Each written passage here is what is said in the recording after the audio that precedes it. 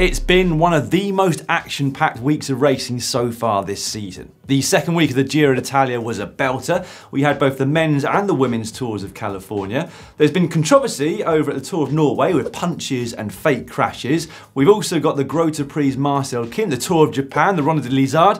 We better get started. What a bonkers week it's been at the Giro d'Italia. Chris Froome looked completely out of the equation until he won on the hardest climb in Europe, the Monte Zoncolan, only then to concede another minute and a half the following day. Estevan Chaves had a jours the day after the rest day, and because his legs were bad, everybody else had one of the hardest racing days of their lives on stage 10. A stage which was won by a young man who continues his upward trajectory, Matej Mohoric.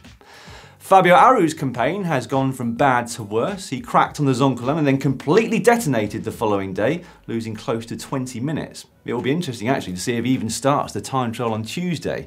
Meanwhile, Tom Dumoulin has been his usual steady Eddie. A really good steady Eddie, but he's basically consistency personified.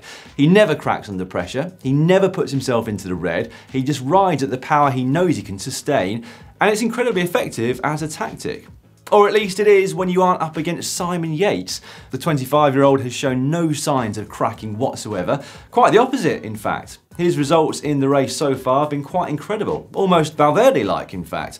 So according to Killian Kelly, it was indeed Valverde who was the last rider to be more consistent in finishing positions at a Grand Tour. So after stage 14, Yates' average position had been 15.08 on the stages, whilst at the same point in the 2016 Vuelta, Valverde's was a quite staggering 11.85. That, though, was before stage 15, which Yates won. So, as things stand on the final rest day of the race, Yates has a 2-minute 11-second buffer over last year's winner Tom Dumoulin, ahead of tomorrow's 34-kilometre individual time trial. Which basically means we are perfectly poised for an incredibly exciting final week. Dumoulin should be able to eat up most, if not all, of that lead tomorrow, but then we have a trio of back-to-back mountain stages, which start on Thursday. The Tour of Norway was won by Edward Prades of Eskedy. Some people had said that he'd taken a step backwards, having ridden for Caco Rural for the last few seasons, but he's having a great year so far, and this win backed up his recent second overall at the Tour de Yorkshire. The race hit the headlines though for two very different reasons last week. Firstly, Lars Boom was handed a hefty fine and also disqualified from the race after punching Preben van Hecke. Boom was apparently frustrated because Van Hecke had slowed down after he'd asked him to push on. And the other incident which went viral last week was this one. A crash inside the closing kilometres of stage 1, nothing particularly unusual about that, but then the overhead shots caught Pavel Bernas of CCC faking his own crash so as to be given the same time as the winner. Now there was no UCI punishment from the commissaires on this occasion, but he did apparently get punished by his team, presumably for the embarrassment he'd caused them. They made him ride on the front for almost all of stage 2. Pretty funny, that one. Dylan Groenewegen took 3 sprint stage wins, whilst Edvald Boasson won stage 2, which was also on his birthday and National Day in Norway. Doesn't get much better than that. Whilst the final stage was taken by Alexander Kamp. Right, on to the Tours of California now. The men's race there was dominated by Colombians who won 5 of the 7 stages. And that was down to 2 super talents, Fernando Gaviria and Egan Bernal. Gaviria, still just 23 years old, bookended the race with stage wins on the first and last day, plus stage 5. Now there's no doubt he benefited from some exemplary lead-outs by his quick-step team, but nevertheless, to show the likes of Kittel, Ewan, Cavendish and Sagan a clean pair of wheels is something truly exceptional. Incidentally, it was the first time in 8 participations that Sagan has failed to take a stage win, 2/3 and 2/4 being the best that he could muster, and the race as a whole did feel like it was somewhat of a generational shift, because the other Colombian to show a clean pair of wheels to his rivals was Egan Bernal, just 21 years old. He dominated the stage to Gibraltar Road, putting 21 seconds into Rafael Majka, who was the best of the rest. He went on to have a slightly disappointing time trial, where he lost the yellow jersey to the stage winner there, TJ Van Garderen at BMC Racing.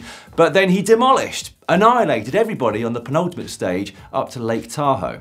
He basically made world-class cyclists look like nothing more than weekend warriors. He won the stage and had a whopping 1-minute 28-second advantage over Adam Yates at the finish line. More than enough to regain the overall race lead, which he safely kept to the end. There was also a really great ride by his teammate too.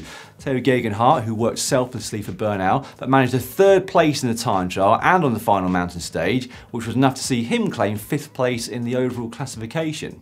And also a great ride by young Brendan McNulty, who finished 7th overall. Expect to see plenty more of those two atop general classifications in years to come. The other stage win was taken by the extremely likeable Tom Schoynes, exactly 1 year after he famously had to abandon the race after crashing, suffering concussion, and then trying to ride on deliriously.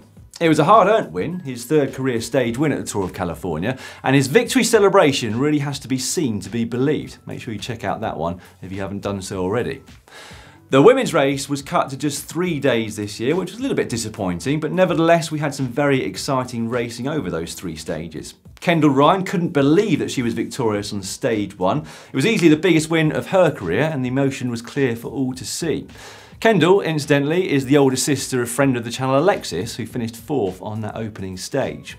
The GC battle was played out though the following day to Lake Tahoe, where we saw an audacious move from Katie Hall with still 5 kilometres remaining on the climb to Daggett Summit. She took 4 riders with her at that point, and that 5-woman group had been whittled down to just 2 by the time they reached the foot of the final climb up to Lake Tahoe.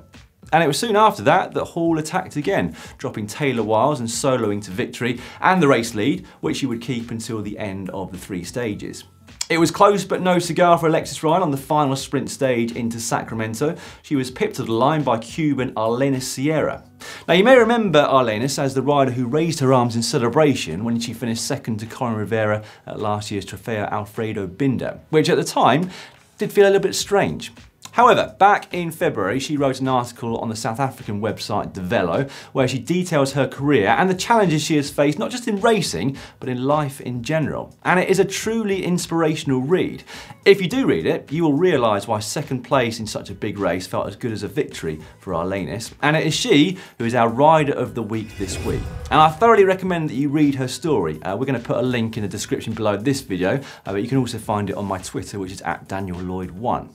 The 4-day Umakamimbira is the longest running women's stage race on the current calendar. It's now in its 31st edition. The 4-day race is the first European stage race on the Women's World Tour calendar, and it all kicked off on Saturday just gone. Anna van der Breggen, Annemiek van Vleuten and Ashley Moolman-Pasio are amongst the big names riding this year, and all 3 of them were particularly aggressive on the opening 108-kilometre stage. However, they were all ultimately outshone by Waaldeel's Sabrina Stoltens, who attacked them in the closing kilometres to come home with a 17-second advantage over the next group, which was led in by Lisa Brennauer after that trio were caught by a small group. The following day's 26-kilometre individual time trial though was always going to shape the race, and it was no surprise there to see world time trial champion Annemiek van Vleuten come out on top. However, she was pushed close by compatriot van der Breggen, and it's those two who sit atop the GC with 2 stages remaining. Nasser Bouhanni's season appears to be getting back on track. He won the Grote Prijs Marcel Kint at the weekend.